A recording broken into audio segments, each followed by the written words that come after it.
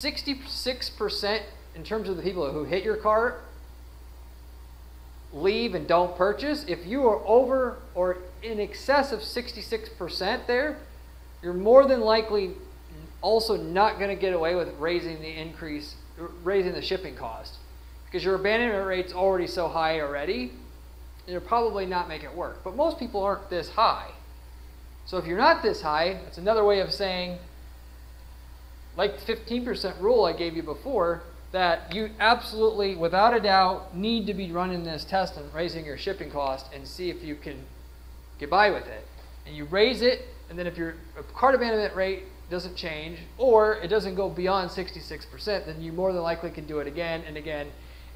And so even waiting, you wait 30 days to see how it affects your conversion rates, you'll have almost immediate feedback on the cart abandonment rate.